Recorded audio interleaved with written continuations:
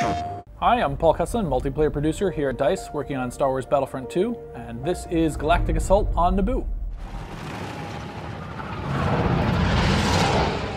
Walker Assault in Star Wars Battlefront, the kind of next evolution that we had of that game mode is Galactic Assault. They're both 20v20 game modes. This time around we learned a lot from Walker Assault. In the first game we saw a lot of people really responded to the kind of narrative storytelling that happened as a nice recreation of the Battle of Hoth, in our own interpretation of it in the first game. And we saw that players really responded to that scenario specifically, and we started thinking about how do we expand on that concept of these iconic battles that happen in places that people are familiar with, and give people a bit, again, of that kind of slight narrative context throughout a game mode. So here in Naboo, it's very, very much the expectation that, at one point Naboo was under siege, and now you can kind of get a feeling for what that could have been like. On the clone side of things, you'll be able to get access to the AT-RT, which acts as a really good anti-vehicle. It's short, it's mobile, can move fairly quickly, but it's meant to try to take down that tank. So you can imagine squads of those trying to go battle against the tank.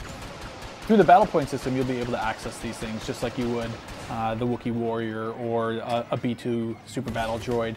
Or if you wanted to, just expanding on vehicles, there are starfighters available that you can have on this map. So you can kind of have that trinity of air, ground, and then troopers as well.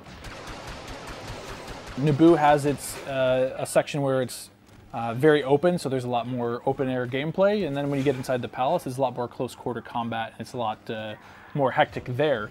But the intent is to not always be super intense everywhere, but have a good amount of intensity in all locations. So we'd prefer to not have meat grinders as much as possible. So some places will allow for that naturally due to going back to the Star Wars authenticity that we have in some of these places. That's just how they're built, because they're not built for combat, right?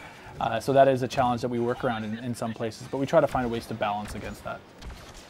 In the open beta, you'll have access to 4 heroes. We have Han and Rey on one side, and we have Boba Fett and Darth Maul on the other side. So Rey is somebody that we see people, she's a bit more tactical. So people with Darth Maul understand that, okay, he's a brawler, he's gonna get in there and fight.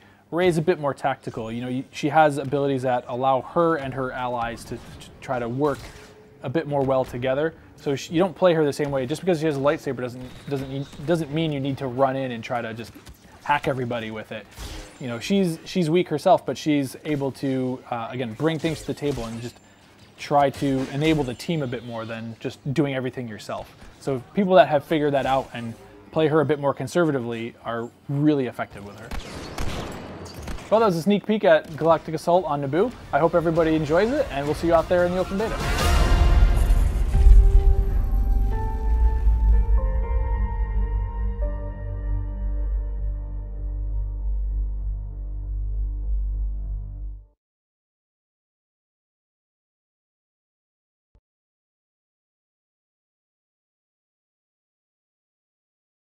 PlayStation